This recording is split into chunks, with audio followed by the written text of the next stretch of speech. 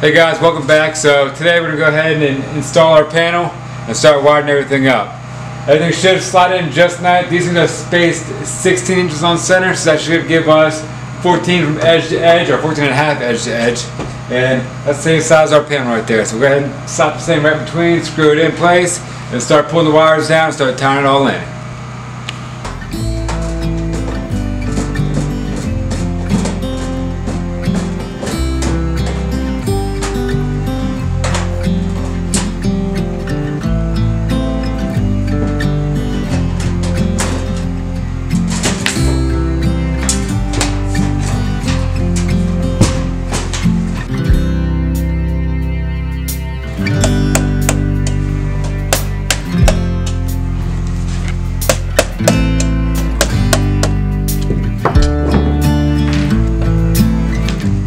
So we're going to go ahead and get this thing mounted. If you look a little closer, look on the side of this panel right here, you have two measurements, 1/2 inch and 5/8.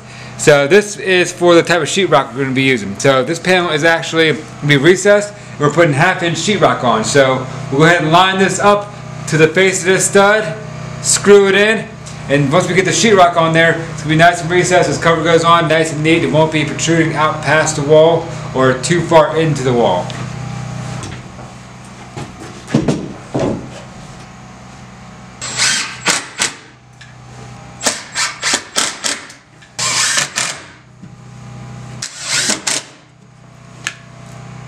Alright, so I installed like a 5.5 feet, so it's pretty much eye level, top of the panel, easy enough.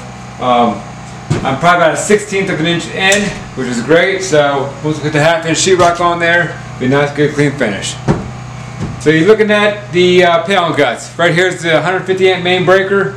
You got A phase, you got B phase. There's both your hot wires. So this leg right here is 120 volts. This leg right here is 120 volts.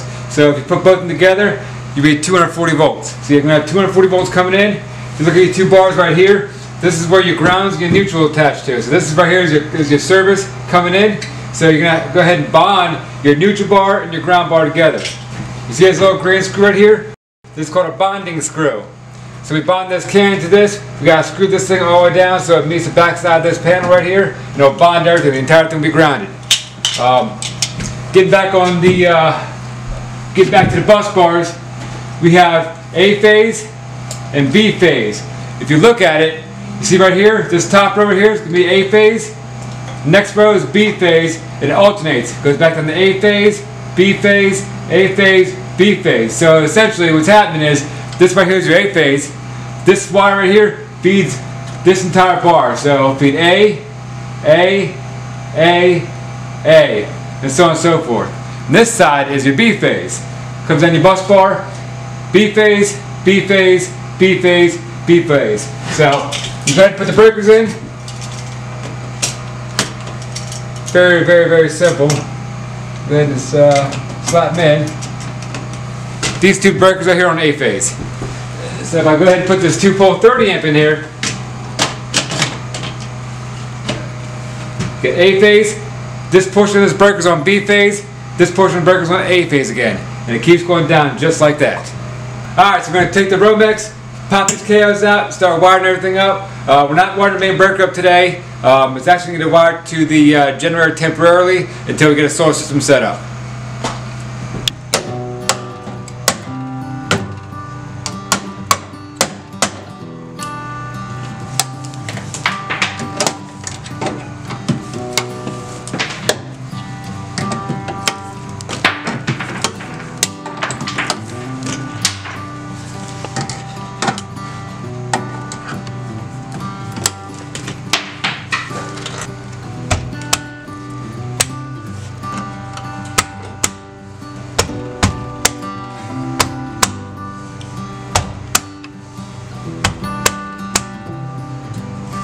Drop one. Good.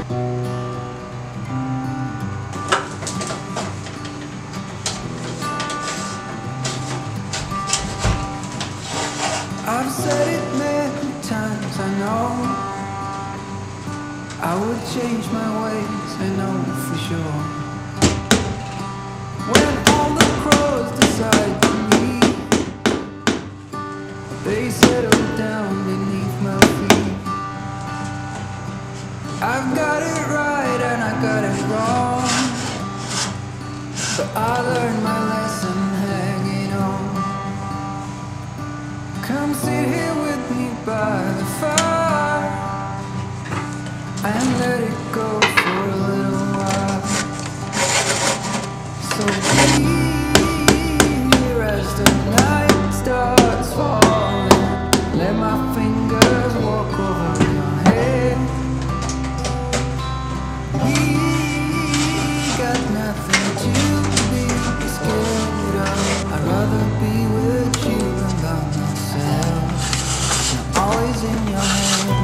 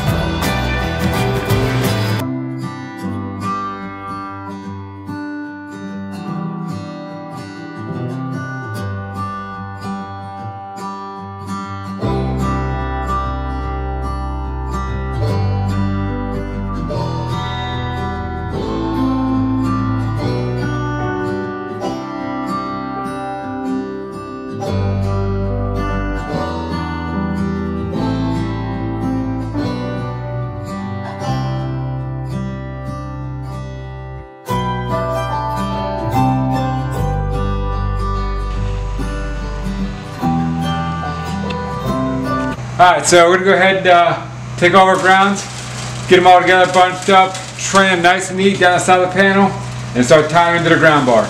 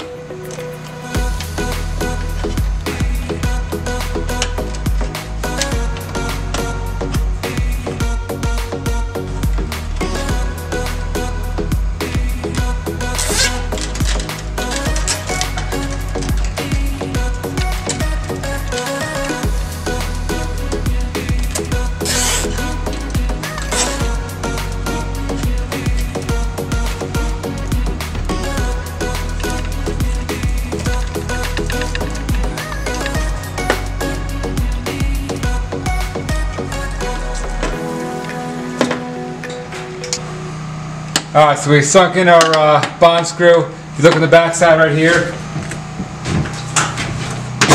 actually came through and it went through and it's bonded now.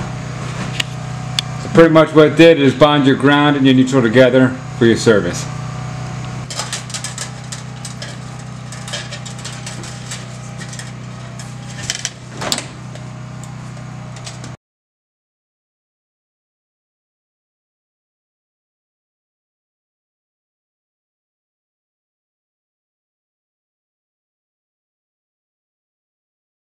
Alright, same thing on this side.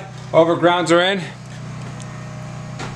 Neutrals are tied in also. Alright, so we got our hot tied into the breakers.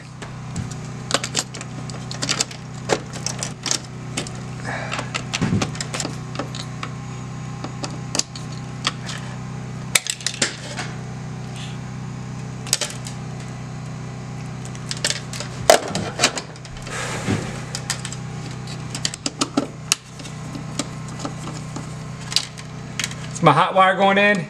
There's an arc fault breaker.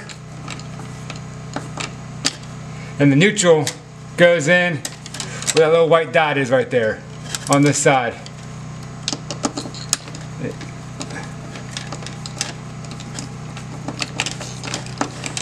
You take this little pigtail off the side of this breaker, your neutral goes into here. What an arc fault breaker does, if it senses your receptacle has a little arc, or so you plug something in and it sparks a little bit, it automatically trip the breaker.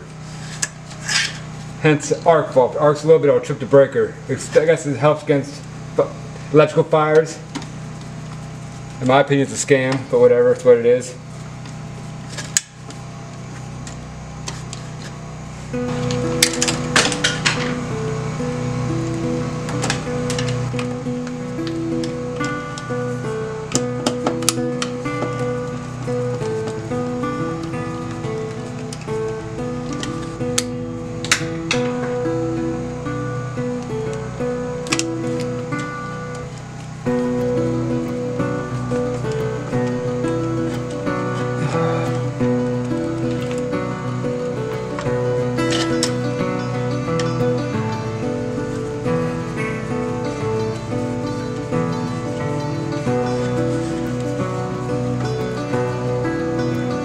Alright, so we're all wired up, breakers installed, all the wires landed in the proper locations. Look at your breakers. If you have a 20 amp breaker, you need to have 12 wire to it. 15 amp breaker, we have 14 wire. Look up top, this right here, the yellow is a 12 wire, this right here is the 14 wire. Looking at the two bars right here, it's your ground and your neutral bar. Everything's bonded together because it's your service. We have the green ground screw bonded to the can, so the entire thing's bonded because this is where your service comes in at. What we're doing next, we're not using this yet until we get on solar. Right now we're actually generator power, so we're actually going to feed this thing with a generator plug outside, and that's going to come up to the bottom and tie into our 2-pole 30 amp breaker right here. So now it's time to start potholing for the ground rods. The first thing I like to do is go ahead and put those acorns on, because that ground rod will mushroom out when I start hitting it with a hammer, and I won't be able to get those acorns on. Insert the ground rod into the dirt. Put the hammer drill in there. It goes down with ease. Living in the mountains, I know I'm going to hit shale.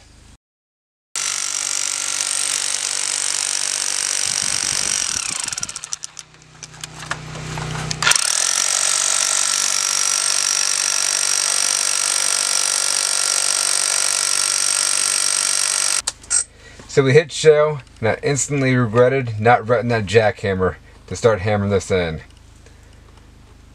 So now we're going to go ahead and start digging a trench from ground rod to ground rod. We went ahead and spaced them about 7.5 feet apart. Code requires us to space them 6. We went the little extra distance, made it 7.5 feet. We're going to start pulling the number 6 copper ground wire to the other ground rod, and then from there it goes back to the panel.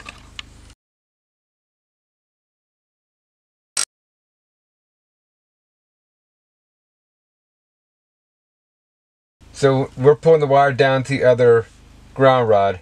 If you look, see how we're bringing that wire to the back side of the acorn? That's the spot you want to put it at. You don't want to put that against the bolt side because it won't get a good enough bite. You always want to go on the back side of that acorn.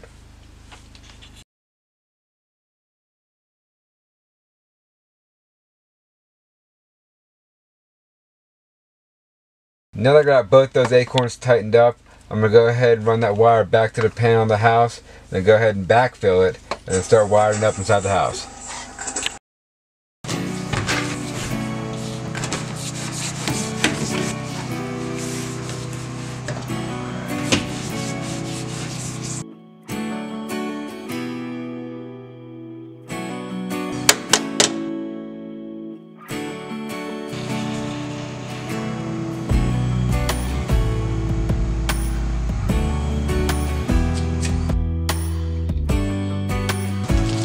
This wire right here is 10-3, it's 10 wire.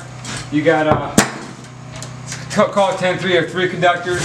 You get your hot, another hot. This right here is your ground and conductor, which is your neutral, and you get your ground.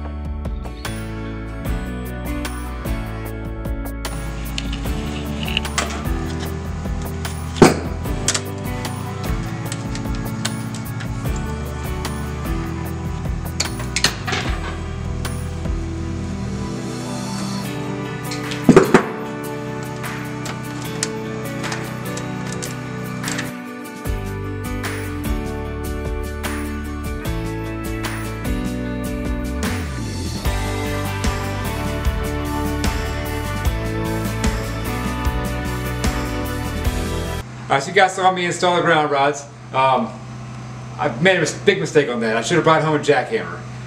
Second big mistake, I should have brought a sledgehammer after that because I didn't have that either. I had my 4-pound hammer and I probably hit each ground rod probably 300 times each. Right, Erin? Yeah. So it's awful. That being said, we got them driven. You saw us wire them up. We put number 6 copper out there. We had bonded everything with the acorns. Pull the wire through. The wire is actually bonded back to the bar right here, so that's done. The whole system's grounded. Looking at our breakers right here, if you look at everything, we have 20 amp breakers and 15 amp breakers. The 20 amp breakers are taking 12 wire, the 15 amp breakers are taking 14 wire. Easy way of telling what's what, if you look at your Romex up top, your yellow is your 12, your white is your 14.